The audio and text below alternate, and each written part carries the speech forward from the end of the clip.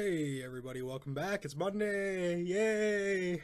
Monday. I love Mondays. Mondays are if there wasn't for Mondays, there wouldn't even be a day. I don't even know what I'm saying. Let's just get right into the news. How about that? Alright, so Fallout 4 does come out at midnight tonight, if I'm not mistaken. I'm not sure when Fallout actually comes out. I believe it's tonight. Or tomorrow morning, however you want to play it. So, there's a review out there, regardless of when the game comes out. I believe it is tomorrow. I'm pretty sure it is. I'm just going to stop talking about that because, alright, so, there's a review out there, alright, from Polygon, and I just had some thoughts on the game. I watched some live streams, I watched gameplay, I watched stuff already on the game. The game looks, graphically it looks really good for an open world game like this. And, gameplay wise, it looks like the Fallout series has always looked, Fallout 3 and so forth. And it just looked, I don't know, it looks like a decent game. So there's this review out there from, Polygon. Basically, it started off, it says, it's too big for me to even tell you even a fraction of all there is to say about it. So then I read more about this article, and I'm like, alright, cool, maybe the map's huge. So, there's basically, you gotta figure out how to survive or whatever. I haven't played Fallout in a while, I can't remember the story too much.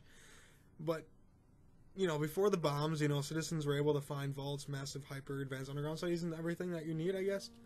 And through, I guess, certain circumstances, they leave you unelaborated, which, transported 200 years into the future and separated him from his family. I don't know, I couldn't tell you. I didn't really watch the story mode just in case I were to buy the game, because I might buy this game. It looks really good. I played Fallout New Vegas. Actually, I still have it for my PS3, and I have it on my PC. That game is alright, but I think this game is going to put it over the top. So, you're going to have a special ability that has 10 skills attached to it. So it looks really good, and you get better as you progressively go. And I guess it said still after a few levels, it felt like much of a simple way to play Fallout. There's multiple layers and point systems rented in Fallout 3 and New Vegas. Fallout 4 gave them less room to focus with any character to determine his build to pursue it. So, the new skill system seems more in general and more, what you need to know about it and what you want to do to your person. So it seems like it's easier than the other skill sets that were in the previous games, which is a plus, I guess. Crafting, in Fallout 3 was really good, so it got a little bit better within this game as well. So Bethesda, leverages into a full loot system, which resembles like Diablo and, all those types of games. And that applies to clothing and armor too, which can also be modded as well. So, enemy versions of the game can be modded too, I guess. So, overall, this review, there's just some key things here. Like, if you guys want to read the whole review, go over. I'll put the link in the description. Overall, when I read through this article, basically it brings, gameplay and, the open world into one really good game. And, if you guys are a fan of the Fallout series, why not pick it up? And if you're not, maybe rent it and try it out and see what it has to offer, I guess. I think they're going to have mods on the consoles as well.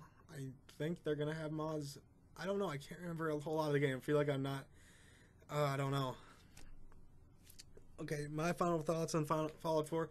I got to play it to determine my decision. So, from what I've been hearing, though, it seems like it's a really good game, and it got better off Fallout 4, so that's a plus, because I heard Fallout 3.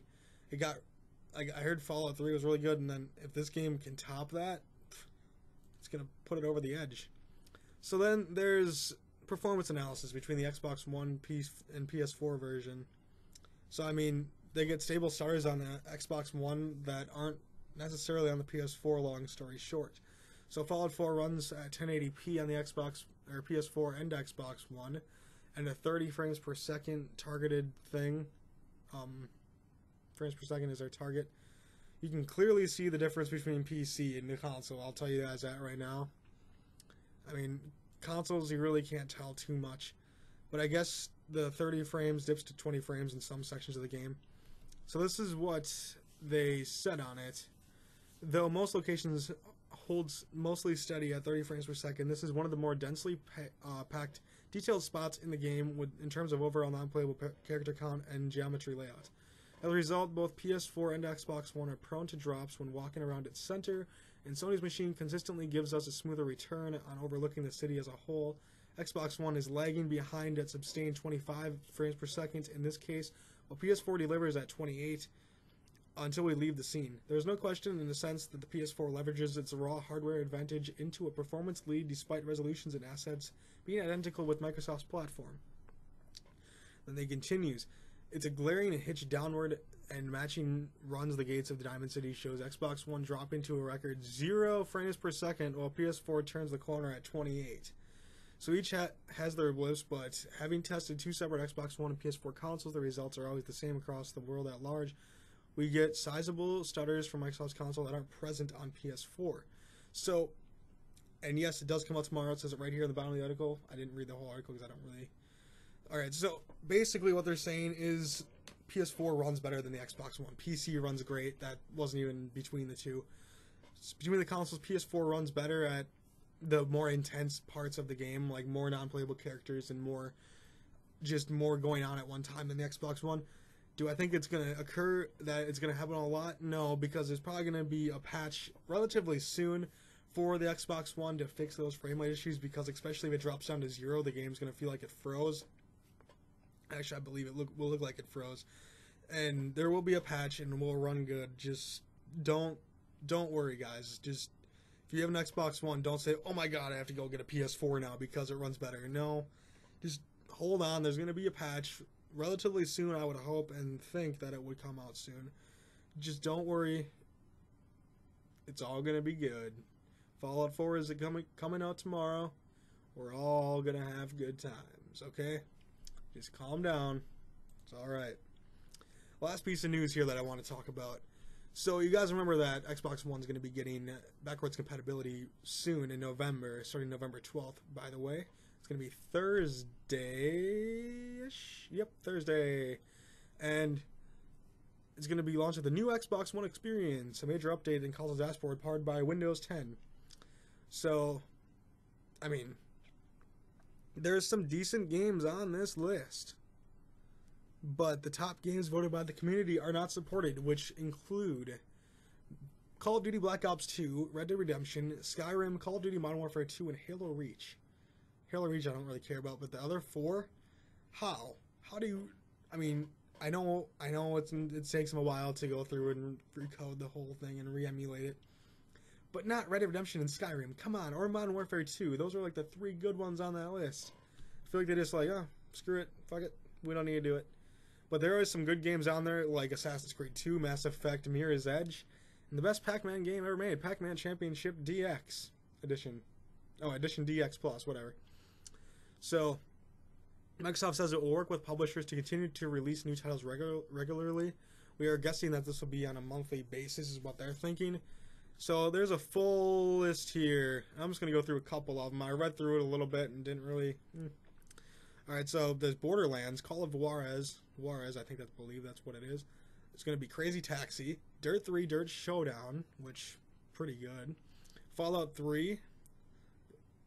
I'm surprised Fallout New Vegas isn't on there.